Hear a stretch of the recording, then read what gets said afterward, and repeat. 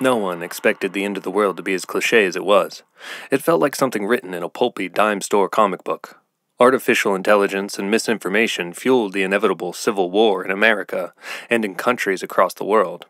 We opened Pandora's box, only to find a rabid creature inside.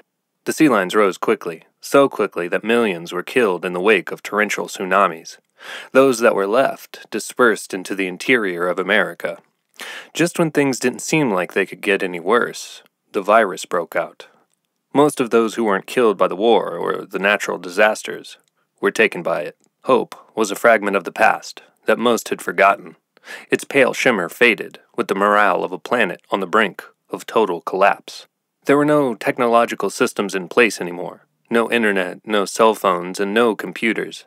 The old way of technology died when a solar flare decimated power grids across the world. Then there were the bombs.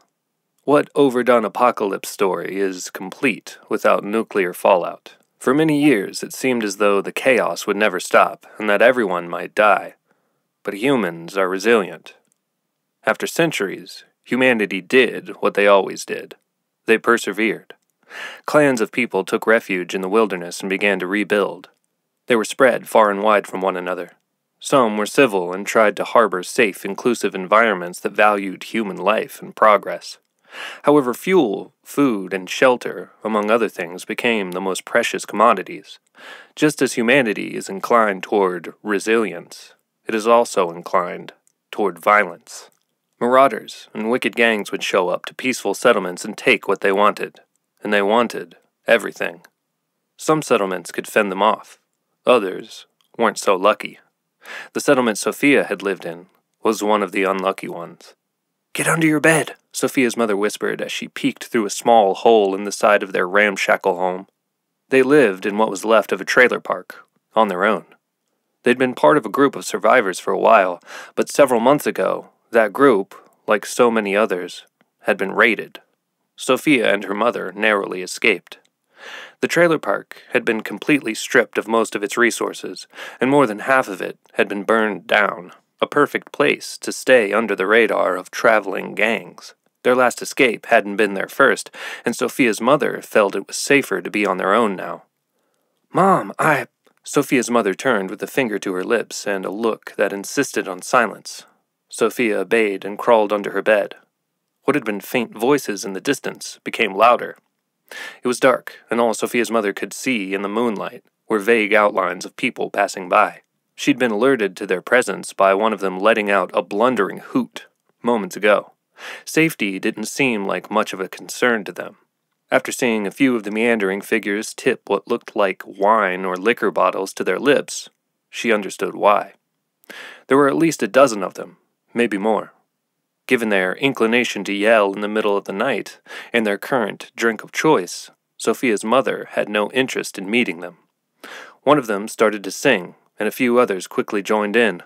"Moon comes back, moon comes slow, spill the blood, time will flow, take the stars, take the sun, it's all ours, watch them run." Their slurred song made Sofia's mother want to meet them even less. Then she saw a massive figure trailing behind a few of the men. She couldn't tell entirely, but it looked like he was being pulled by a huge chain wrapped around his neck, like a pet. One of the marauders stopped and looked at their trailer. The wind swept his clothing, and the tin roof of the trailer rattled. More of them walked on, but he continued to stand there and stare. Sofia's mother got nervous.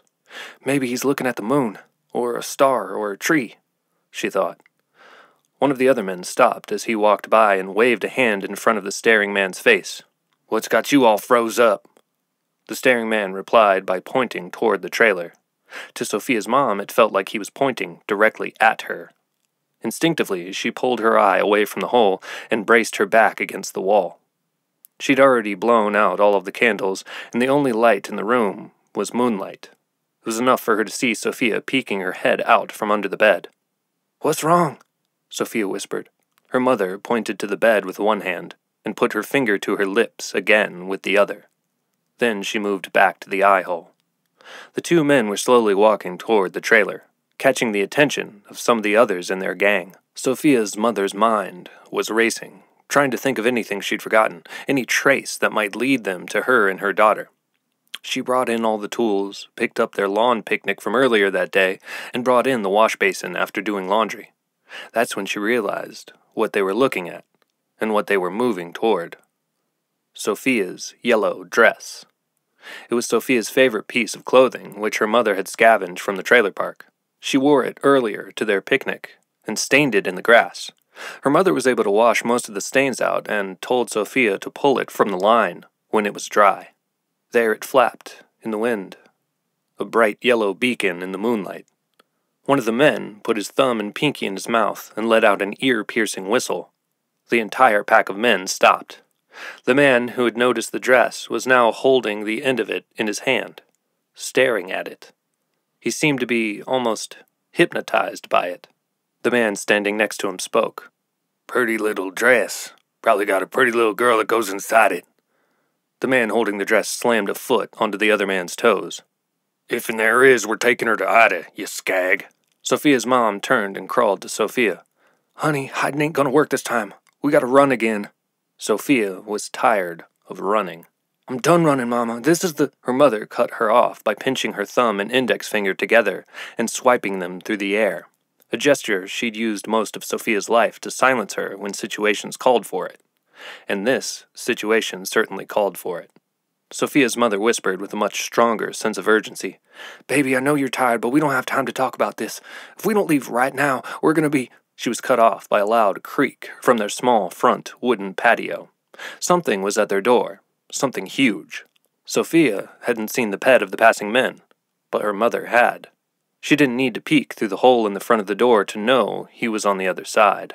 There was a thunderous bang, followed by the sound of splintering wood. Their pet was smashing the door in. Sofia's mother grabbed Sofia by the arm and pulled her from under the bed. Crouching, they moved down the hallway of the trailer.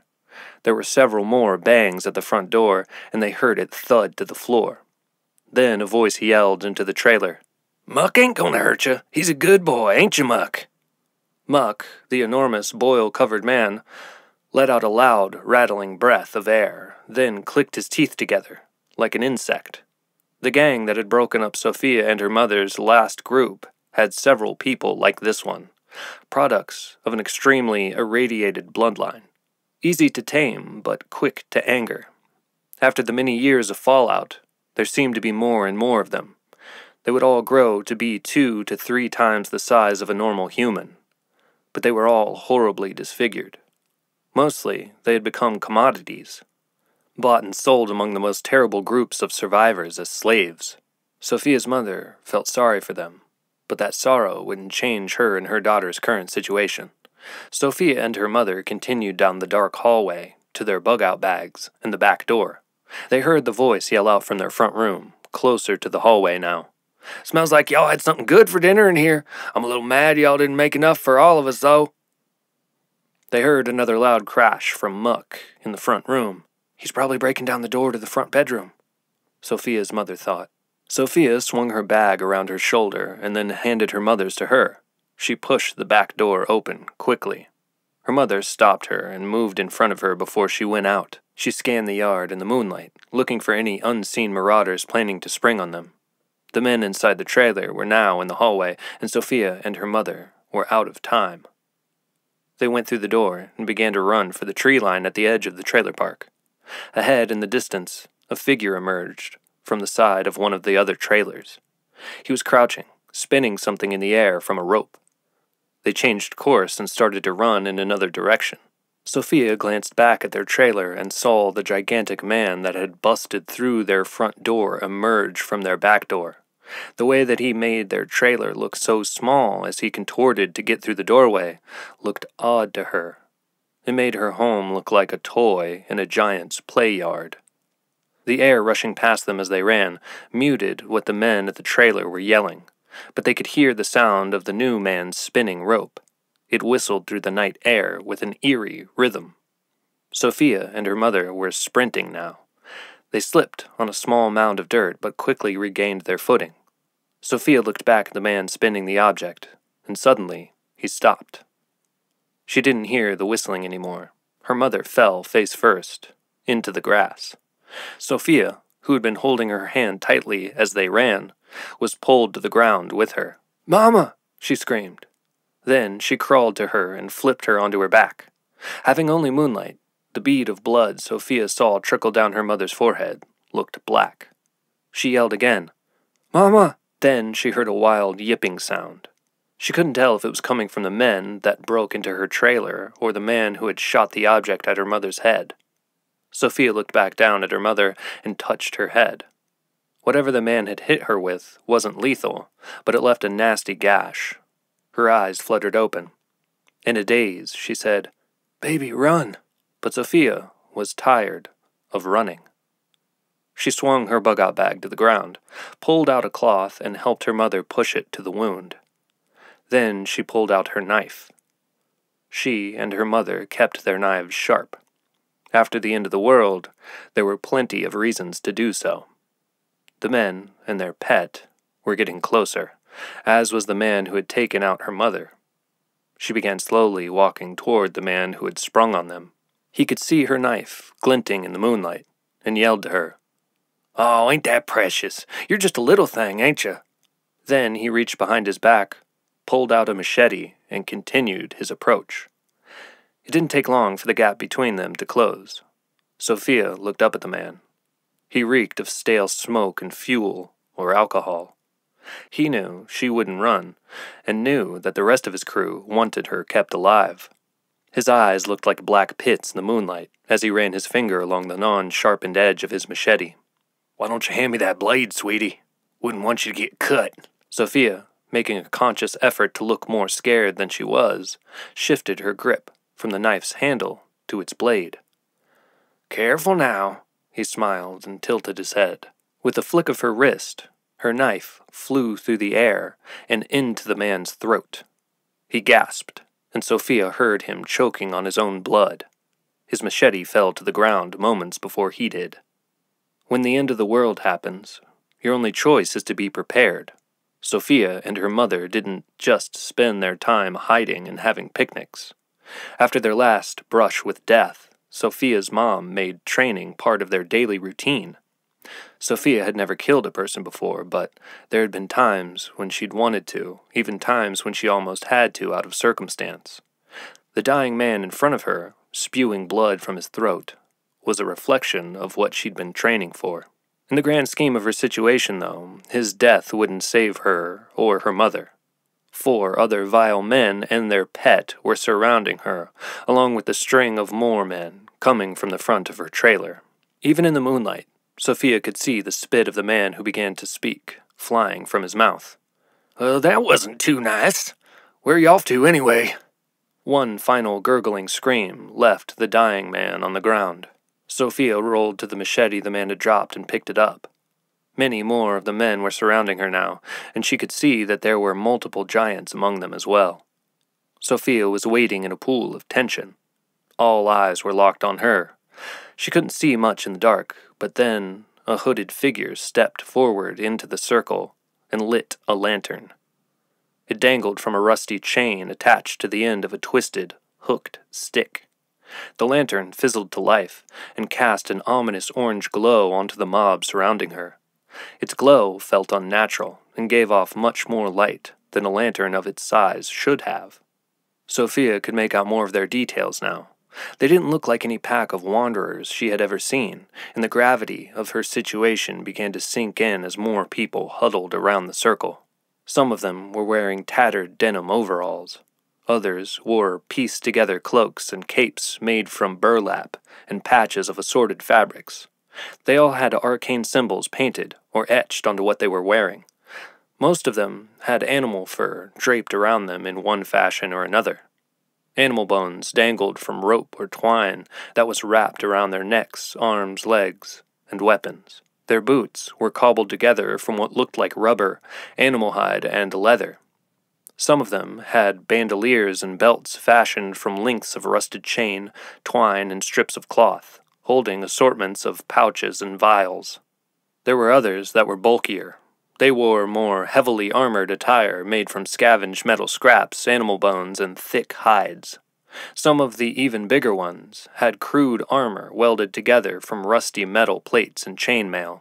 They, too, had symbols that were painted on their clothes and etched into their armor. All of them had weapons ranging from crude pieces of wood wrapped in barbed wire to somewhat sophisticated-looking crossbows. There were also a few swords and spears sprinkled into their ranks. The one who had lit the lantern wore a dark cloak that seemed to ripple with gold symbols in the moonlight. His strings of bones draped down from a helmet of antlers on top of his head that sat over his hood. Half of his face was covered with a mask made from an animal, like a bear or a large dog. The half that wasn't covered had a scar that ran from the top of his head to his chin, right over his eye. The eye itself was completely white and looked like it had been plucked from a cadaver. His voice was low and it rattled as he silenced the chattering of the mob. "Quiet!" The mob went silent, and the man looked down at Sofia. She was breathing heavily and holding the machete out in front of her. The hooded man spoke to her. "Ida will be pleased to have the ritual fulfilled. You'll be the final piece." The mob started to yip and howl. The hooded man put an open-palmed hand in the air and silenced them. Sofia looked back at her mother. She could see two of the men pulling her from the ground and binding her hands behind her. She looked back at the hooded man. The thought of driving the machete into his face flashed in her mind, but she was outnumbered. They would be on her before her stroke fell. "Leave my mama alone and you can have me." The mob began to laugh like a pack of hyenas. Again the hooded man silenced them, keeping his gaze upon Sofia. "We will have you regardless. Your role is to fulfill the ritual." Sofia hurled the machete at the man, but it didn't fly with the grace of her knife. The hooded man deflected it with his lantern stick. His eye narrowed and the exposed half of his mouth turned downward. He looked up and nodded to two of the men standing in the circle around them. Sofia saw them approaching in her periphery. She looked back at her mother, and the men who had pulled her from the ground were now tightening a burlap sack around her head. Sofia started to run to her, but was caught by one of the two approaching men. He quickly pinned her to the ground. His toothy grin and wild eyes looked cartoonish in the moonlight. The smell of alcohol on his breath was strong, and it almost made Sofia gag as she struggled. As the other man approached, he pulled a vial from his leather bandolier. He tipped it into the palm of his hand, making a small pile out of the powder inside. Then he kneeled and grabbed Sofia's chin with his other hand. Delicately, he blew the powder into her face. Her thrashing slowed, and her vision began to blur. She tried to look around to see her mother, but all she could see was the orange light from the lantern and the black forms of the men standing around her, coalescing into a nightmarish mirage. She laid her head back and saw the moon in the sky, sitting amongst a blanket of stars. It started to ripple, and all of the stars became lines that quickly shifted back and forth. Then she saw nothing, just black. A twang tickled Sofia's ear and welled up inside of her head. She felt warm and comfortable. Her eyes fluttered open, and for a brief moment she didn't remember the events that had transpired. Then it all came flooding back to her like a dam breaking in her mind. She jumped up and tried to run, but fell. A plume of dry dirt puffed up all around her. Her ankle was shackled to a chain that was attached to a tree growing outside the perimeter of her cage.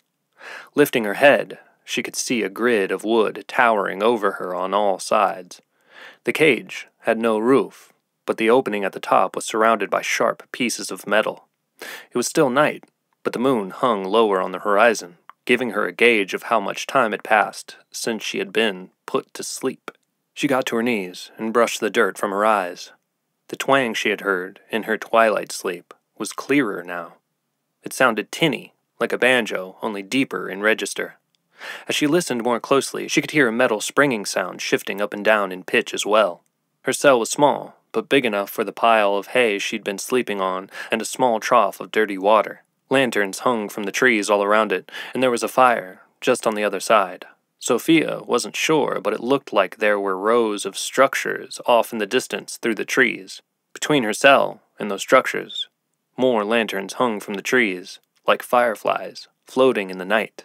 Then she noticed where the music was coming from. Two boys sat at the far edge of the fire. One was plucking an instrument that resembled a banjo but appeared to be made of more bones than wood. The other was flicking a jaw harp that was in his mouth and bobbing his knee up and down with the rhythm of the music. All around the fire they sat beside were animal heads, on pikes, that were jammed into the ground.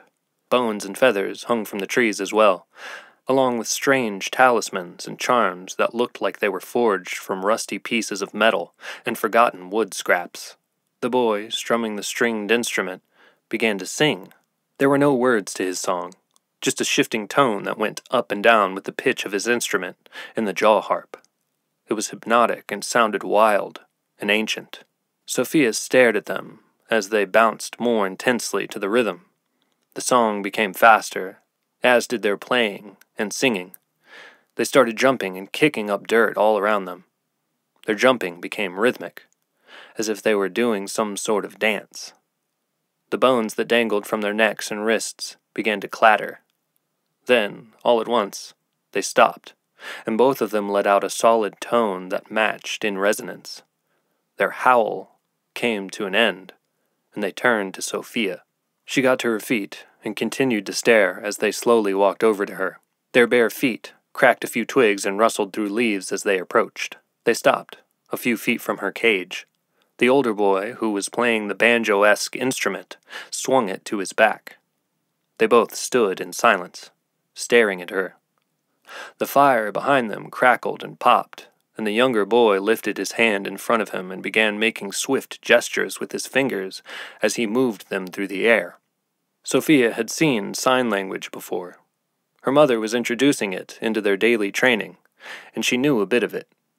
Communicating without making sound was a valuable asset in this harsh, post-apocalyptic world, but the hand motions of the boy didn't look like anything she had learned from her mother.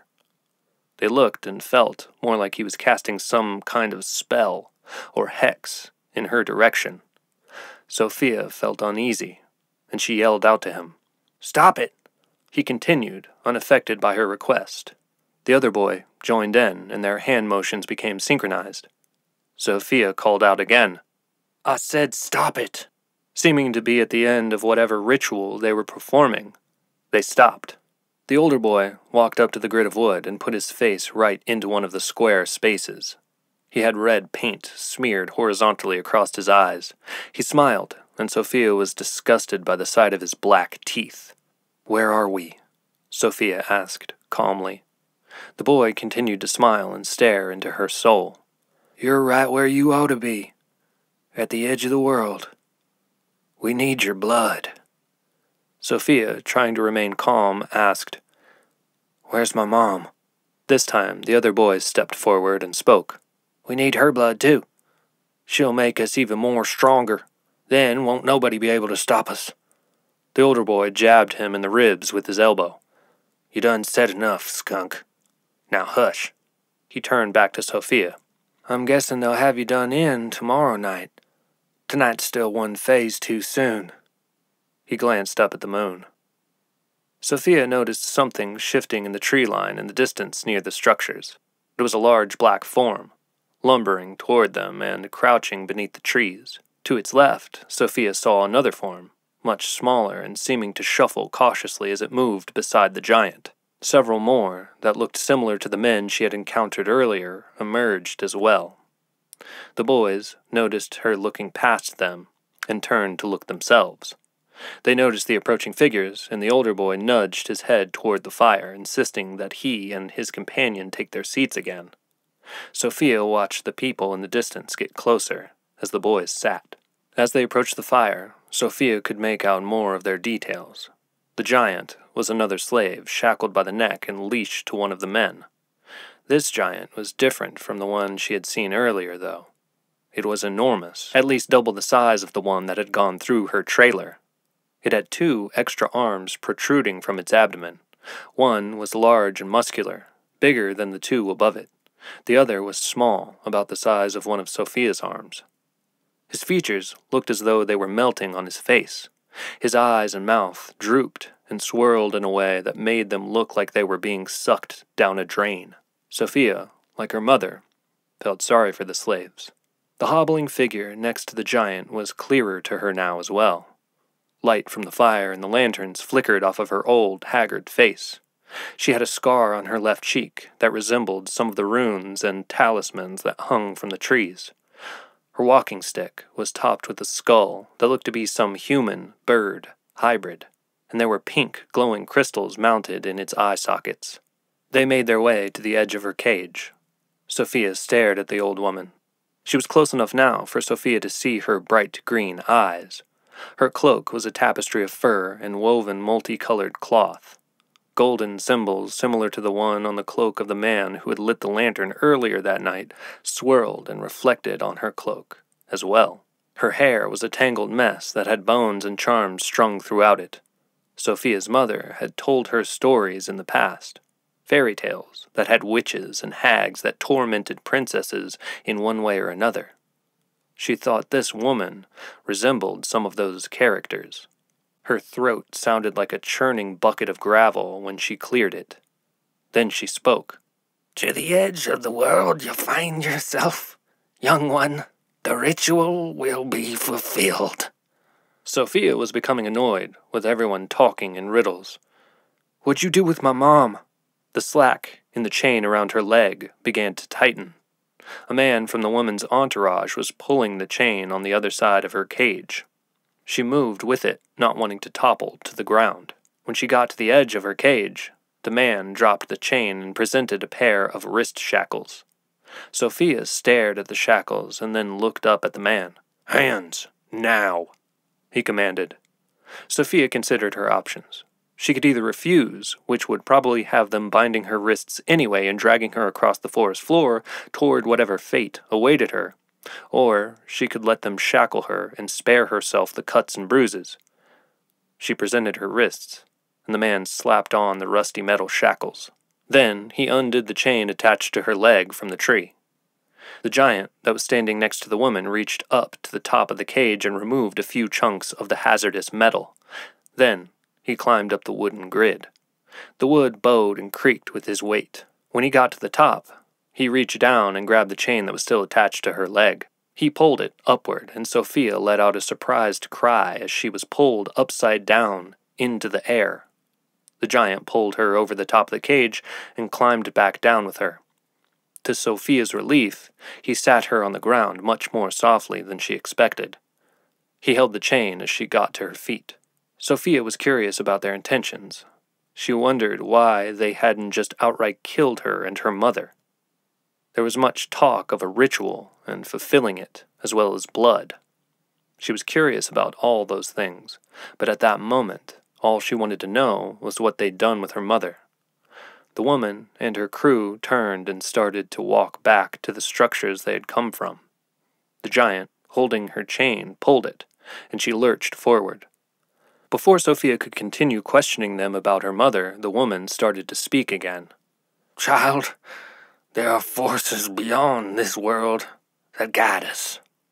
They provide for us and bring us strength. There are punishments that they deal out when their needs ain't met, too. You are a savior to us. You'll help to keep their wrath from us and keep the flames of their blessings lit." Sofia, having had her hands shackled and her leg pulled by the giant holding the chain, was focused on not losing her balance as she moved across the forest floor. There was a narrow dirt path, but it was uneven and barely wide enough for one person, let alone several. Along the way, there were many wooden and stone sculptures. They took the shape of twisted human-animal hybrids. Moss grew on them, some more than others. Some of them had heads of humans and bodies of animals, such as goats or pigs. Others had animal heads on the bodies of humans. They were all unsettling to Sofia. As they walked, the one that stood out to her the most was a nude woman whose head was a goat skull. She was holding a large scythe in one hand and stalks of grain in the other. All of the sculptures had symbols carved or painted on them, just like the clothes and armor of her captors. They reached the line of structures. Sophia could now see a large wall that she hadn't noticed before in front of them. It towered over them. She heard voices and commotion on the other side of it, and there was a light flickering all along its top edge. Then she realized that the structures were attached to the wall. They must lead to the other side of the fence, she thought. The buildings and wall both looked like they were one with the earth itself. Moss and fungus grew on them. Both the structures and the wall were made out of a mixture of jagged stones and thick old pieces of wood. The woman, whom Sophia assumed was Ida, and her followers stopped in front of the door to one of the structures. Sophia looked up at the giant.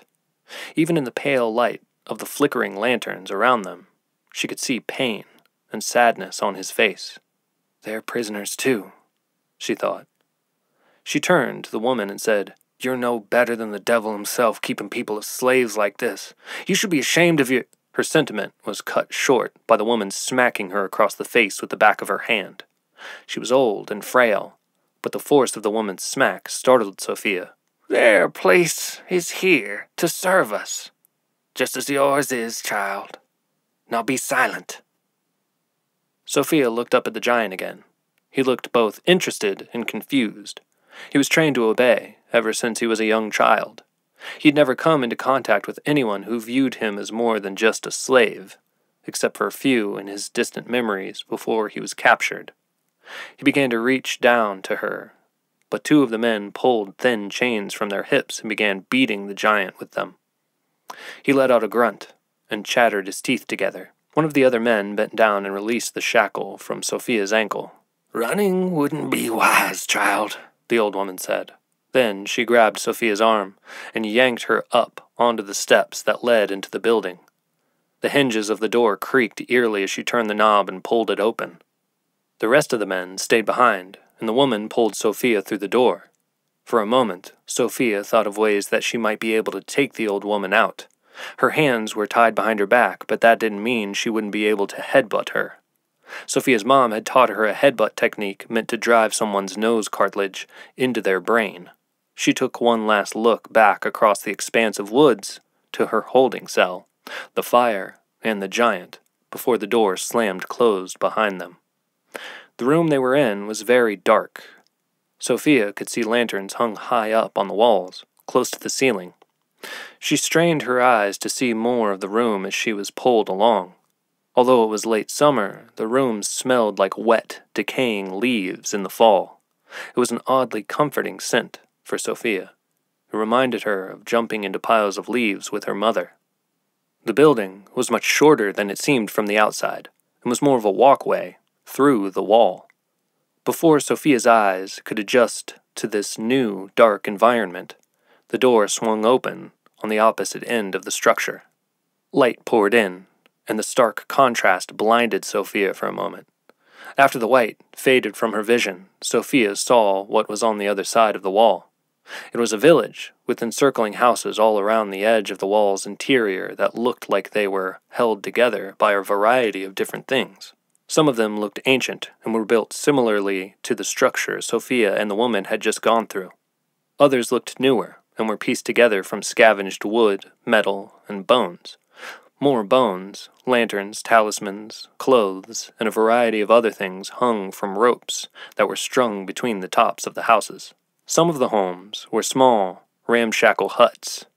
Most of the larger, older ones had short fences made of sharpened wood between stone posts. There was a massive fire in the middle of the encircling homes.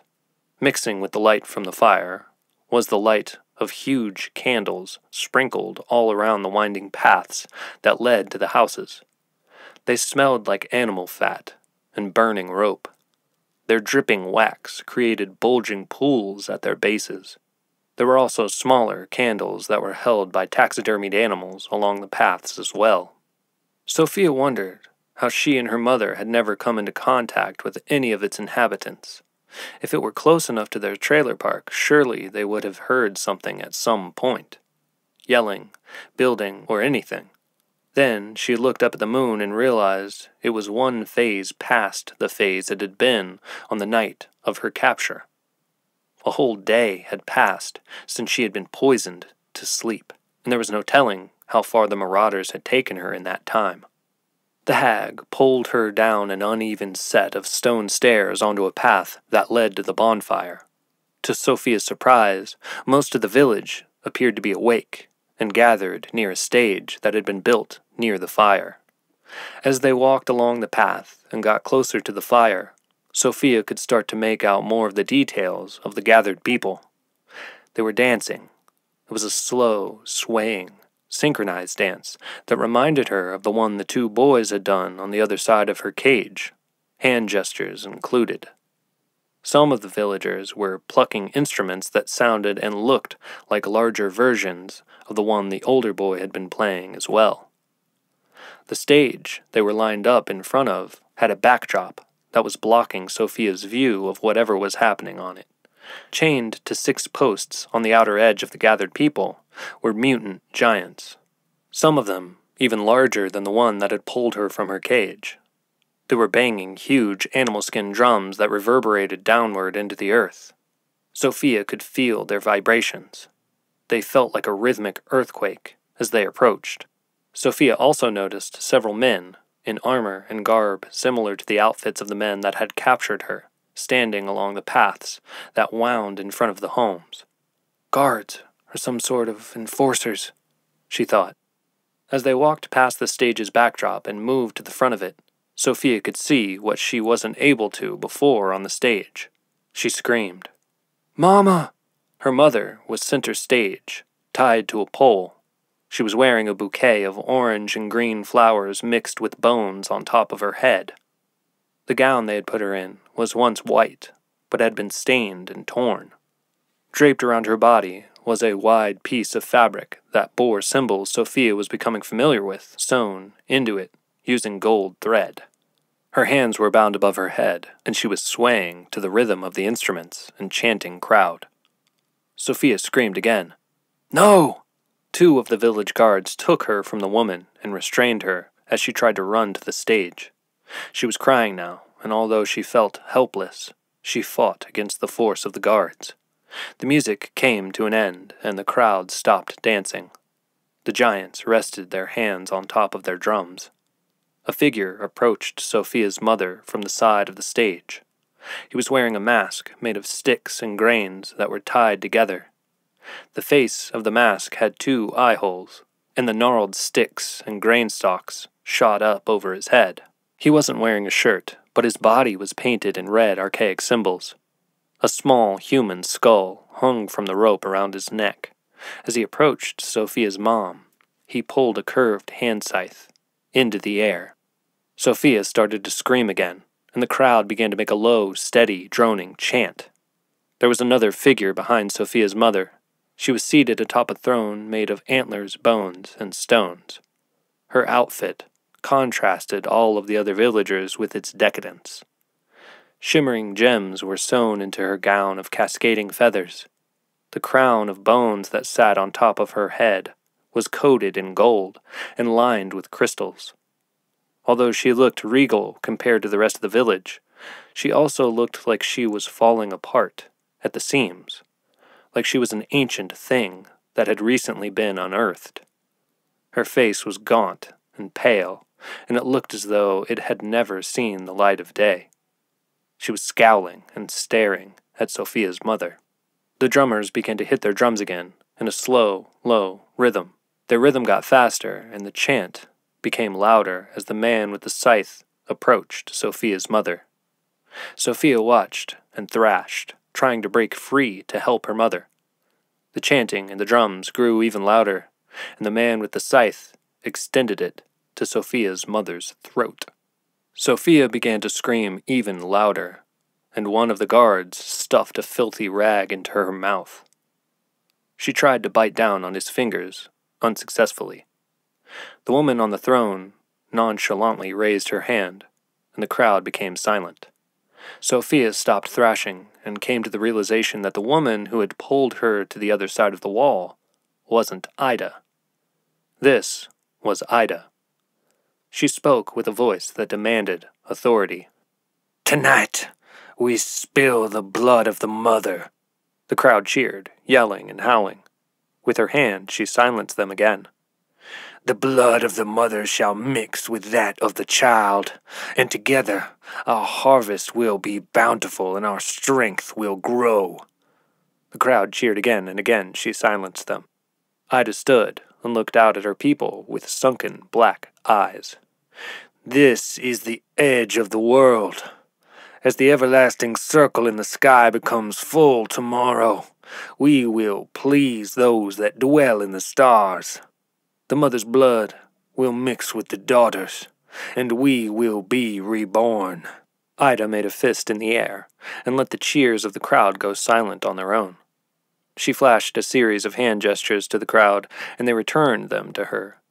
The giants hit their drums with one final slam.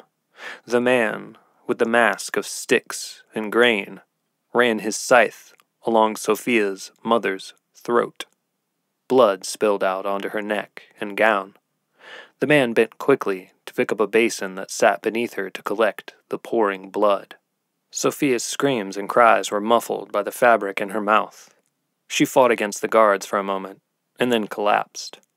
The guards held her up by her arms, and she dangled between them. The crowd let out a howl that swirled around her. It trapped her in the terror and grief of what she had just witnessed. Her mother's murder. Nothing could have prepared her for that. She'd been traumatized by seeing people killed before, but she had never lost anyone this close to her. Neighbors and friends in the past, but she never imagined that she would watch her mother killed in front of her. Her surroundings became a kaleidoscope of bones, howling faces, lanterns, candles, and blood. The sound of the villagers' screams and the pounding of the drums became a cacophony of static in her head. Sofia didn't remember being taken to another cage. After her mother was killed, she was in shock. She shuddered out of her stupor a few hours later. As her surroundings began to take shape, she realized she was in a large structure that resembled a barn.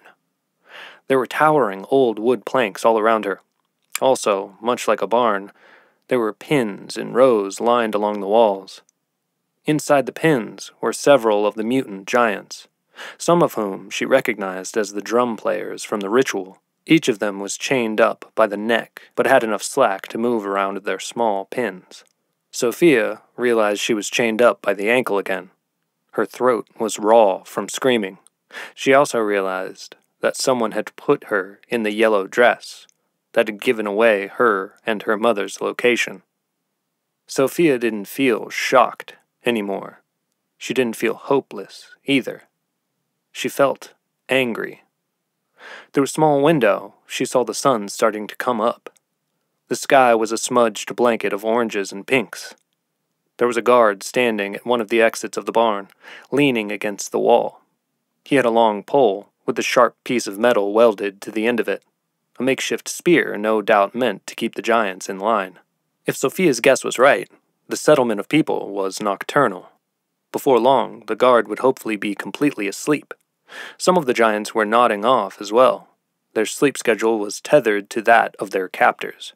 Sofia was wide awake. The rest she got from her shocked paralysis wasn't real rest, but it would be enough for now. Something startled her. It was a loud, deep breath that came from another cage sitting beside hers. She hadn't realized there was another cage behind the boards beside her. Sofia peeked through a hole that was punched from a wood knot into the cage. She saw the giant that had hoisted her out of her first cell. He was sitting on a stack of hay, twiddling his chain between his fingers. Sofia heard her mother's voice in her head. Advice she once told her. "Someday I won't be here, sweetheart. Someday you'll have to figure things out on your own. It's a hard world, and a lot of people aim to take whatever they can from you. Just remember that you'll find opportunities in places you never imagined.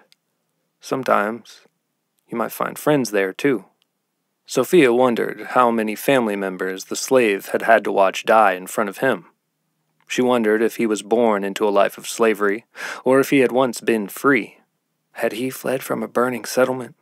Was his home burned to the ground? She thought. She glanced back at the guard by the exit. He was snoring. Sofia whispered to the giant. "Psst! Hey! Hey!" The giant's head perked up, but he couldn't tell where her voice was coming from. Sofia continued, "Over here, at the hole in the wall." The giant scanned the wall in front of him and noticed the hole. He crawled over and put his massive green eye up to it. It glistened in the torchlight of the barn. Now that Sofia had his attention, she continued, "Aren't you fed up? Aren't you tired of doing everything they tell you to do, everything they force you to do?" The giant stared at her blankly. Then he backed up from the hole a bit, and she was able to make out more of his face. He tugged at the chain around his neck, shrugged, and let out a discouraged sigh. "You deserve better than this. You all deserve better than this." She captured the attention of some of the other slaves, and they leaned in to hear her. Sofia continued, louder this time, but quiet enough to not rouse the sleeping guard. "I can only imagine the lives you've had to live. The cruelty, the lack of basic needs. These people, this cult, has been keeping your minds and bodies as slaves for too long. You can't forget what it means to be free. Some of you may have been born into this, and some of you may have been out there in the world, in the free world at one time. You've been forced into this nightmare, and maybe the nightmare just feels normal now, I don't know. It's not. I used to be safe and happy out there, but I had to run. My mom and I had to run. But I'm done running. I'm tired of running." Sofia started to cry again. Thoughts of her mother being killed flooded back into her mind, but she needed to focus. She could surrender to despair or push forward. We've got a choice. It's a hard world out there. I've lived in it, just like some of you. You can stay here and let fear win. You can let it shackle you to a life that's barely worth living. Or you can fight and get out of here. It can be a dark and cruel place out there, but I promise it's better than this. I'll help you in it. I'll help you understand and build a life worth living. But I need your help. With all of you working together, we can get out of here." She looked around at the caged mutants. They were all staring at her, listening. "When the time comes, we need to strike. I know there's a fire inside all of you that's burning to be free." The giants looked around at each other and then back at Sofia. She put her fist into the air and looked around to meet all of their eyes. Then she looked back to the hole to meet the eye of the giant in the cell beside her. A bit louder, she asked, "Are you with me?" For a moment, the giants just stared at her. Sofia was worried that her words had fallen on the ears of slaves who were too brainwashed to accept anything other than the lives they were forced to live. Then, from across the barn, one of the slaves slowly raised his fist into the air. The slave in the cell next to his followed his lead, and soon they all did. The day went on, and between the dozing of the watchguard, Sofia was able to come up with a plan and relay it to the giants. "Everybody understand?" Sofia asked after going through the plan one final time. The slaves nodded, and Sofia took a deep breath. "Get some sleep, if you can." Sofia walked to her trough of water and took a drink with her hand. Then she laid down on the mound of hay stacked up in the corner of her cell. There was no way she was going to be able to go to sleep with everything on her mind. It felt good to know she wasn't running. It felt good to know that the people who killed her mother would soon get what they deserved. Among the many things her mother taught her was the ability to find a sense of calm in times of great distress. They would meditate often and clear their minds. It was something Sofia enjoyed doing with her mom, and now she understood why she had made doing it such a priority. The ability to clear your mind in a world that could be chaotic and unforgiving was a valuable skill. Eventually, even with the impending ritual and fight for her freedom looming on the horizon of her mind, Sofia slept. She was exhausted and felt like she was melting into the hay beneath her. After what felt like a few moments, she snapped awake. It looked much darker in the barn, and Sofia could tell that it was night. There was a commotion coming from the other side of the barn door, and it swung open on huge rusted hinges. A loud screech cut through the air. Sofia heard the faint, familiar sound of one of the banjo bone instruments outside. She also heard rattling. She looked around to see the sleeping slaves in the other cells stir awake. A large cart rolled into the barn. It had big, rickety wooden wheels, and several lanterns hung from the wooden cage strapped to the top of it. It was decorated in a macabre way. Taxidermied animals lined the sides of it, seeming to cling to it. Raccoons, possums, and squirrels. Massive ones that must have come from irradiated bloodlines, like the slaves. Sofia had seen her share of large mutant animals in the wild, but none that looked as mutated and twisted as these. The cart stopped, and one of the guards jumped off of the mounted bench and walked to Sofia's cell. He produced a large key ring and sifted through a few keys. He looked similar to some of the guards she had seen the previous night, but seemed to be dressed in a more ceremonious fashion. Sofia looked up at the other guards and realized that they all were. With the plan in place, Sofia didn't struggle against the guard as he bound her hands and walked her to the cart. He put her in the cage and got back on the cart's bench. She looked out of the cage at the slaves and nodded. Several of them nodded back. Then she raised her fist in front of her, not all the way into the air, but high enough for them to see. They returned the gesture. One of the guards on the bench shouted and whipped one of the slaves that had been pushing the cart. Dust flew into the air as the cart rushed off, the two slaves pulling it away. Sofia was surprised to see that they were careening down a narrow path that had towering wooden fences on the left and right of it. The guard with the whip snapped it across the back of the other giant, and they sped up. Lanterns were mounted on the fences, and with their glow, Sofia could see thousands of symbols painted on the wood. The cart lurched sideways as they went around a bend and came into an opening. Sofia recognized where she was. They came into the village space she had been taken to before to watch her mother die. Only they were on the other side of it. The cart whizzed down one of the narrow lanes, kicking up rocks and dirt behind it. Then one of the guards yelled for the giants to stop. Sofia flew forward with the abrupt force of the cart, stopping and almost slammed into the front of the cage. They stopped in front of a peculiar-looking house. It was one of the older-looking ones that appeared bigger than most of the others. The moss that grew on its stones seemed to swirl and cascade down it. The candles on its porch were like the oversized ones she had seen the night before, only they had a more pleasant fragrance. Wind chimes lined the porch as well, along with talismans and effigies made from hair, twine, bones, and feathers. There was a cage on the porch, next to a twisted rocking chair that held a creature Sofia couldn't identify. It seemed to be some kind of bird, but it had teeth and scales. It was no doubt another creature from a lineage of irradiated mutations.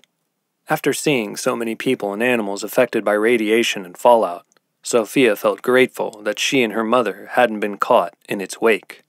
She thought of how her life could have very easily been similar to the slaves in this settlement had her genetics been affected by it. One of the guards pulled her from the cage and walked her up the stone steps to the door.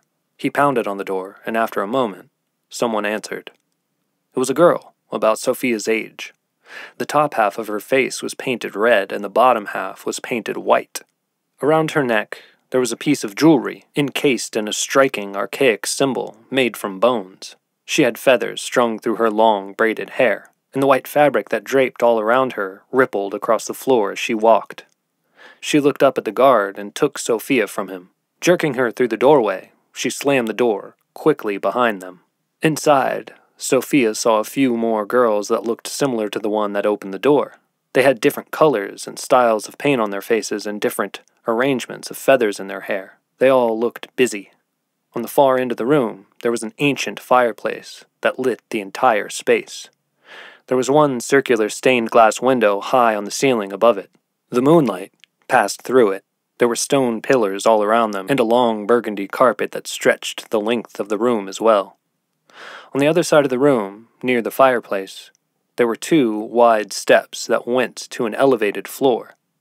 That level of the room had bookcases and tapestries lining the walls. There were also tables that had vials, mortars and pestles, candles, crystals, stones, and a variety of tools and instruments Sofia had never seen before sitting on them.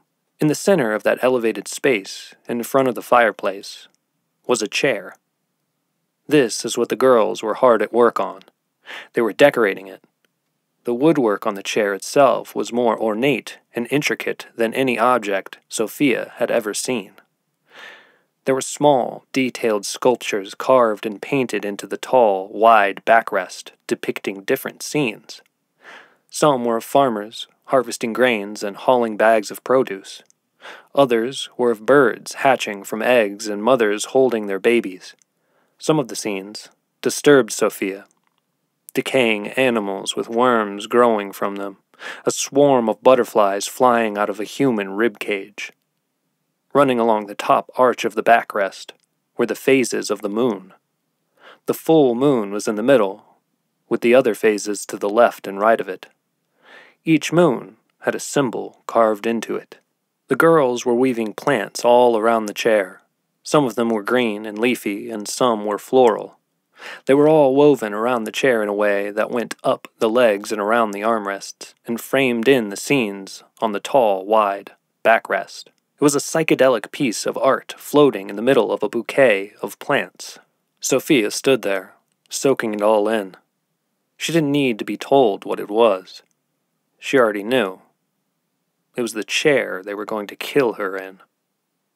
She felt a hand grip her shoulder from behind. It was someone taller than the girl who had met her at the door, and Sofia felt she didn't need to turn around to see who it was. She spoke, and Sofia cringed at the sound of her familiar voice. "Ain't it beautiful, child?" It was the woman from the night before who had fetched her from her first cage. "You're so lucky. Your life actually means something, while so many who live lead lives that are meaningless." Sofia spun around and looked at the woman. She was just as withered by the sands of time as Sofia remembered. A broken, old hag. She was dressed similar to how she had been the night before, but instead of wearing a dark cloak shrouded in furs, she wore a light cloak. The furs that surrounded this one were albino, bushy, and white. "The moon's full," she continued. "With your blood, our harvest will be bountiful, and our strength will grow." Sofia, annoyed, replied, "So I've heard." The old woman waved at some of the girls who were decorating the chairs to come to her. Two of them took Sofia by the elbows and led her to the chair. To her surprise, the old woman untied the rope from her wrists. "There are guards all around this village and slaves that would snap you in half faster than you could imagine. If you don't believe me, try to run. It's better to have you die when the moon is at its peak, but it certainly doesn't have to be, child."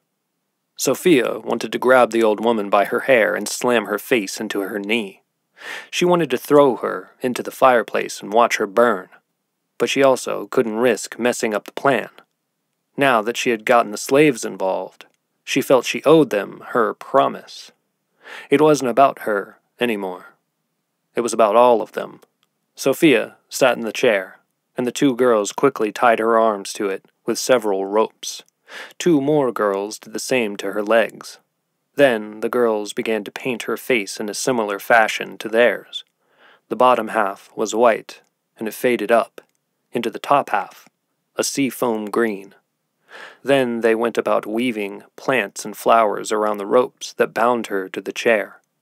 Their last bit of preparation was fitting Sofia with a headdress of feathers and flowers that looked like the ones woven into the chair. Bones dangled from short, thin chains attached to her headpiece. The girls stepped back from the chair and smiled. All of the girls in the room surrounded her. They bent and picked up the chair. The old woman hobbled down the stairs to a set of double doors on the side of the room and flung them open. Sofia heard voices outside of the door, chanting in unison. Slowly, the girls descended the short set of stairs with her and walked to the opened doors. As they approached the threshold, Sofia looked out into the crowd that was even bigger than the night before. Rows of villagers wearing white ceremonial garb were swaying and chanting. Their hands fluttered with synchronized gestures, and their chanting was low and ominous. They were all looking up at her as the girls carried the chair above them. The ground dipped and waved under the long pieces of white fabric that trailed them. The girls were graceful, and Sofia could tell that they had practiced this procession many times. Sofia could tell that the villagers were even more excited than they had been the night before. Their ceremonial outfits, adorned with symbols, bones, feathers, and furs, flowed and dipped in unison like a sinister wave cresting in the ocean and crashing into the shoreline, a beach of Sofia's impending death. They approached the stage. Sofia saw Ida sitting on her throne again, glaring down at her with her soulless eyes. This time, though, she was smiling. The makeup around her eyes was dark. It stretched upward and downward on her face in tendrils that looked like roots reaching into the earth. Her gown on this night was an array of white feathers and furs, and her crown of bones was replaced with a crown of 4 white antlers, each with a blooming blue flower at the end. The base had many green gems set in it. She also wore an old, tattered sash that had faded with time. It was covered with small, swirling runes and symbols. She locked eyes with Sofia and stared at her. The smile on her face looked genuine to Sofia. This was no act of pageantry or pompous display of superiority. She was genuinely happy. Sofia felt she should have been scared or worried, but she wasn't. Again, she felt anger rise to the top of her head and flush her cheeks. She smiled back at Ida as she heard another piece of her mother's advice from her past in her head. Sweetie, sometimes in life, there are villains. I know I've told you stories about people who've lost their way or people that have had bad things happen to them and they get sucked into the darkness and they find the light again, but sometimes in life, people get too far gone. They don't find the light. Sometimes, people get lost in the darkness. Sofia knew that she was part of some sort of ritual. This village was using her to please some god or gods they worshipped for a good harvest, good fortune, or strength. She also knew, based on Ida's smile, that Ida would enjoy watching her die. Ida considered this moment entertainment, just as much as she considered it a sacrifice for her people. Perhaps at some point, Ida genuinely believed this ceremony would be in the best interest of her people, and that it was necessary to facilitate their well-being. But now, it was more than that to her. She was lost in the darkness. The full moon was rising high in the sky above them, and soon it would be at its peak. Like the night before, there were 6 mutant slaves chained to posts around the crowd of villagers, banging huge animal-skin drums. They were some of the mutants from the barn, and they stared at her too as she was carried up the middle of the crowd. One of the mutants' eyes darted back and forth from her to his drum in a panicked way. Sofia gave him a look, as if to say, "Calm down, everything's going to be fine." It seemed to comfort him a bit. On the outskirts of the crowd, Sofia saw guards. She thought she recognized some of them from the night she and her mother were captured. There were also more mutant slaves among them. Sofia recognized 1 or 2 from the barn, but the rest she didn't. She hoped that word of her plan had made it to them from her companions, or at least, if they saw what was about to unfold, they'd join in and fight with them. The girls carrying her stopped, and Sofia turned to look back at the stage. There were grey-masked men on the stage's left and right. Both of them had round hand scythes strapped to their waists. There were vague glimmers in the eye holes of the masks. Their eyes looked like dark pits, like Ida's. The girls set the chair down. The crowd was swaying and dancing more intensely now. The drums were banging louder, and the twangy sound of the bone banjo instruments pinged through the air. All of the sound reverberated off of the archway of the stage. It bounced off the ceiling and back of it, back to the crowd. Now that Sofia could see the stage better, she noticed how ornately it was carved and painted. The images on it were similar to the ones on her chair. A giant she had noticed on their approach came from the side of the stage and lifted her onto it. The 2 grey-masked men walked over and pulled her back further on the stage, closer to Ida. The drums were getting louder, and the crowd's chant was growing more intense. Sofia looked out at them. She thought they looked like maggots, wiggling out of a decomposing animal, a comparison she might not have made under different circumstances. She was angry.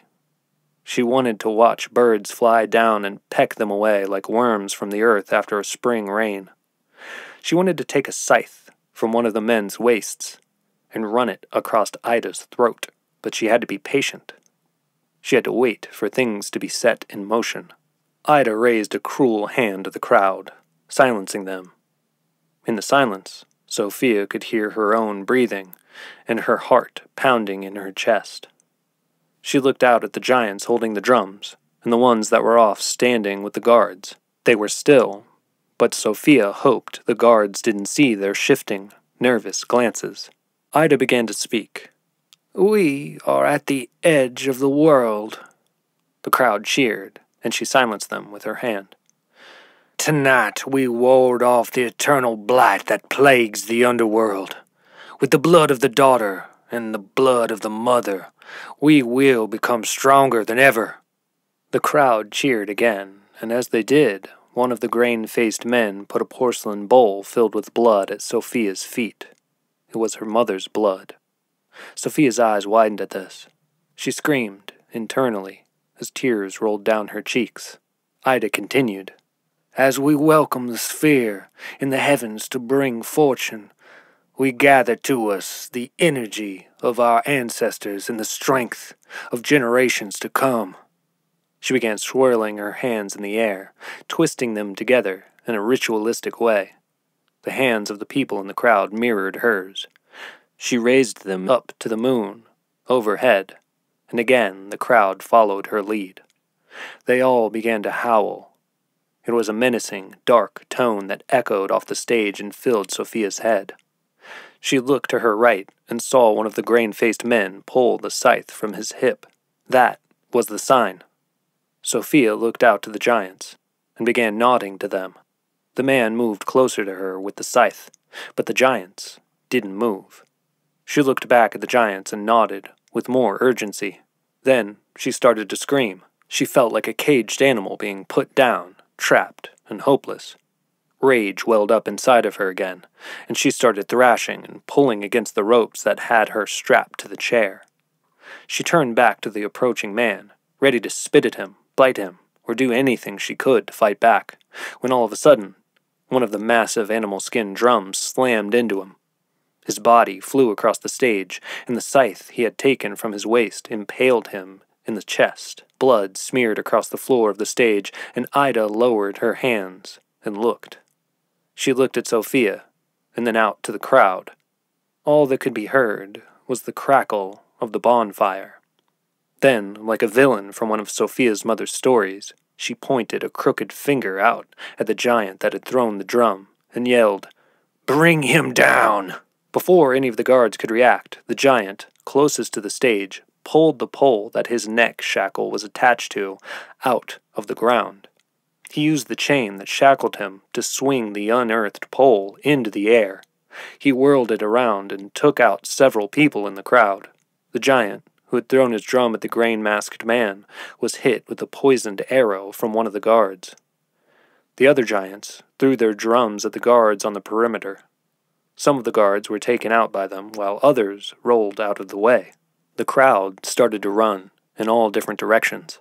Ida screamed, "Cut her throat!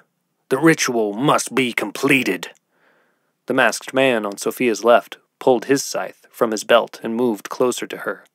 She was thrashing even harder now. He was upon her, about to cut her throat with the scythe, when one of the giant's poles smashed into him. Sofia heard his bones crack and saw his form turn into a mangled puddle. The boards beneath him cracked with the force of the falling pole. That force sent the porcelain bowl into the air, coating Sofia in her mother's blood. Her chair lost its balance from the stage splintering beneath it and toppled forward off of the stage. The chair itself cracked and splintered when it hit the ground. It was a long fall, but the long, wide backrest absorbed most of the impact that would have otherwise been taken by Sofia's head. She felt the ropes that bound her to the chair slacken. With the chair crippled beneath her, she slid free from the ropes. A guard from the side of the stage ran at her. He was thrusting a weapon that looked like a pitchfork or a trident in front of him.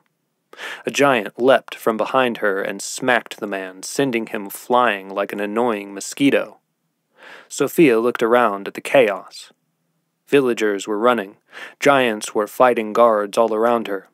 Some of the giants had used the bonfire to set houses and other structures ablaze. She wiped her mother's blood out of her eyes and looked up at the giant that had smacked the man away. "Can you put me back on the stage?" she shouted.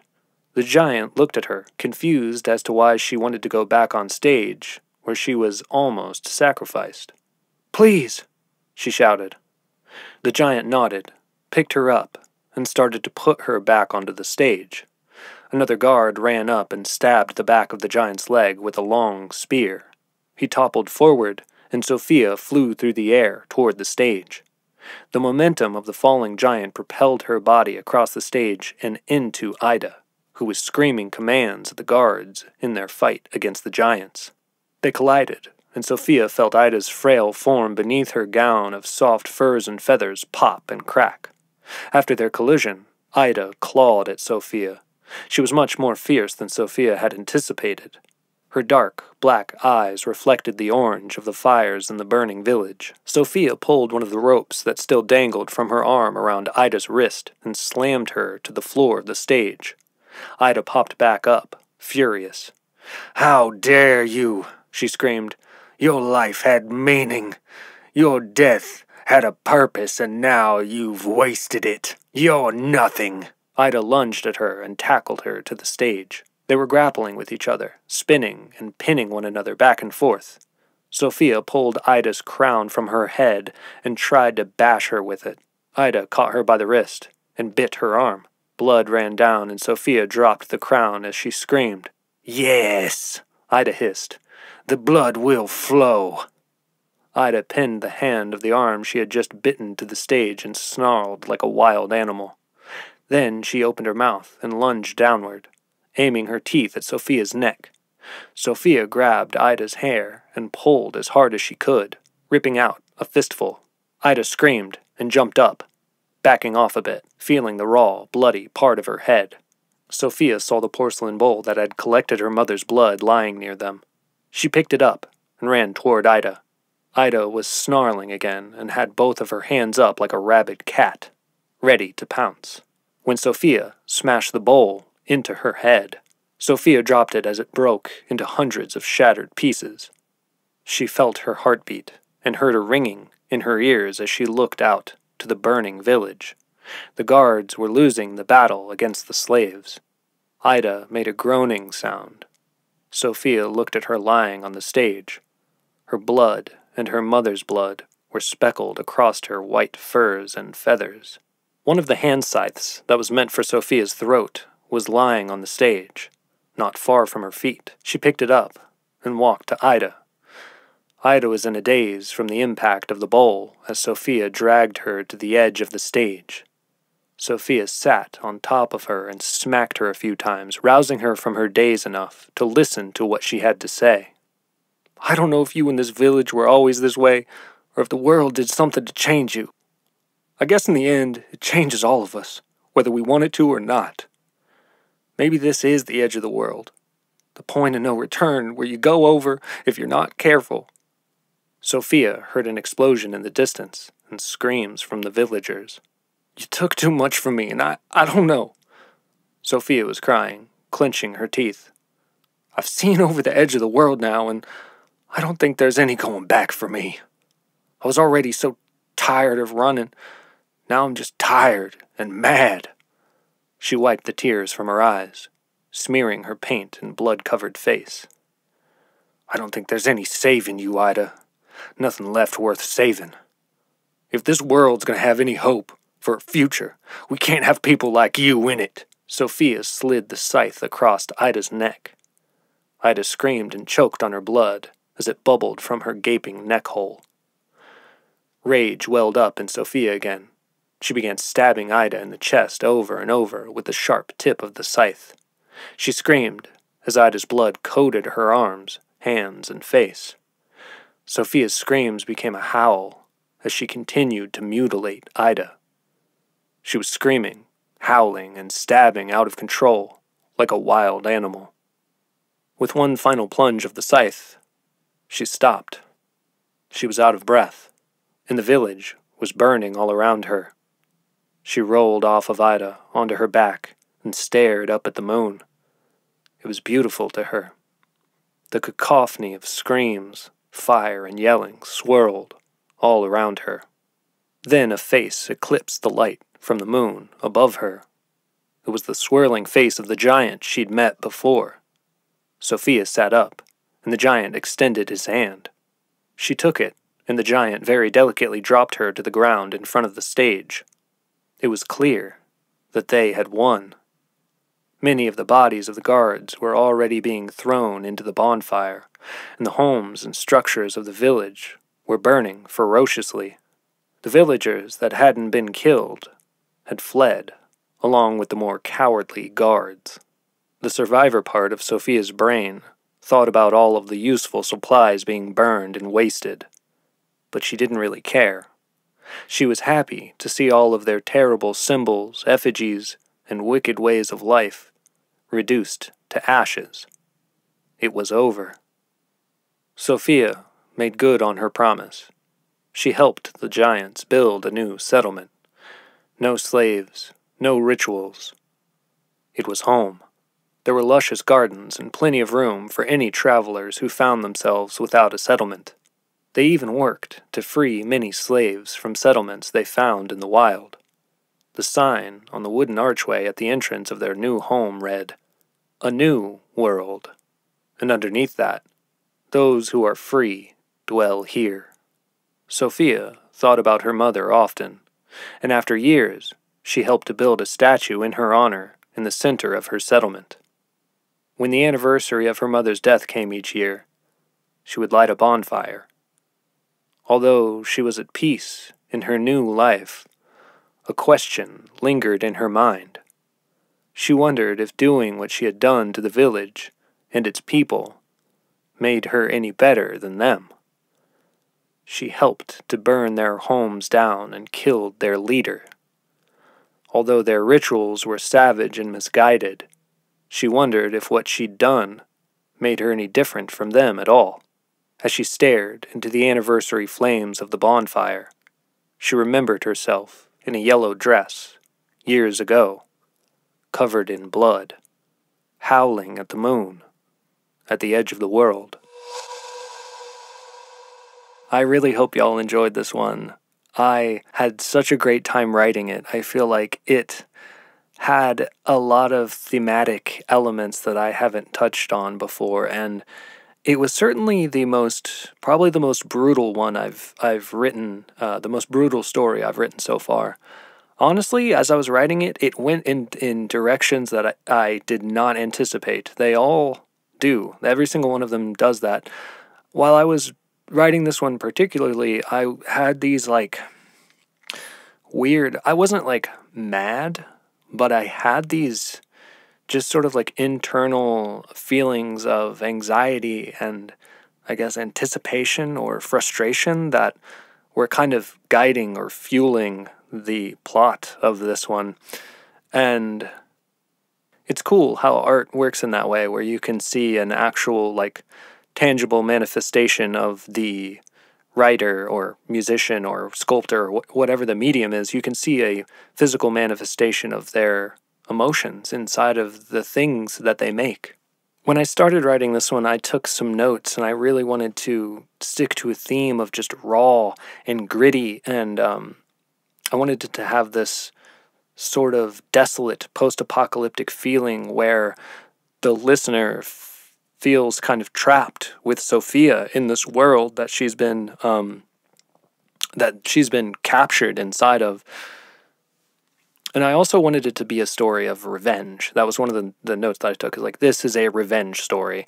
And I know with a lot of writing and a lot of things that I've read about writing is you have to, or you don't have to, but it's important to have a character go through some sort of transformation.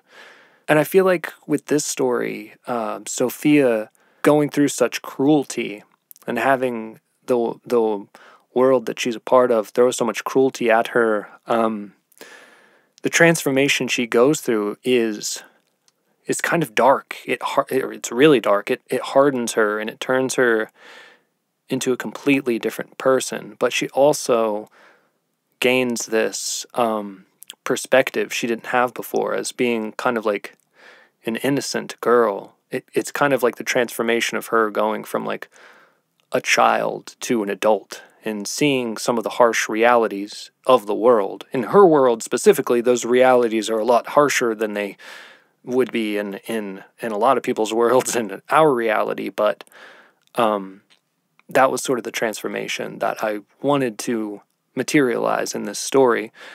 And of course the revenge, and I wanted it to be brutal and raw and kind of gory and gnarly, so I I hope that you enjoyed it. And if this is the first episode you're listening to, this one's a little more darker and sinister, and I want to say like violent and gory than most of the stories that I write. This has definitely been the most violent one. I'm not going to say I won't tread into those waters in the future, because I absolutely do intend to. But for the most part, I don't typically get this violent, but I wanted to do one that hit that realm, it hit that pocket. If you'd like to support the podcast, there are a plethora of ways you can do so. The first of which is just telling your friends and family about this podcast and about the stories and letting them know that you're enjoying them and letting them know that this podcast exists. The second way is to leave a rating or review on whatever podcast streaming service you're listening on. If you're on Spotify, Apple Music, if you're listening on YouTube, all of the platforms have a way to leave a thumbs up or a star or some kind of, or I don't want to say all the platforms, most of the platforms have a way to leave a rating or review. If you can do that, that goes an incredibly long way as well. I also have a Patreon where I share exclusive content, some like behind the scenes, behind the story content, and some exclusive stories and things like that. You also get early access to each episode, and I am gearing up to add even more content to that Patreon. So if you are a current patron, thank you so much for the support. And if you're thinking about clicking that link, there is a link to my Patreon in the show notes of this episode and in all of the episodes. However you support, I cannot thank you enough. And thank you so much for listening to this story and any and all of the stories that you listen to. I hope that they are enhancing your day, and I hope that they've been entertaining for you. The next episode will be out really soon. I'll see you all next time, and until then, keep creating.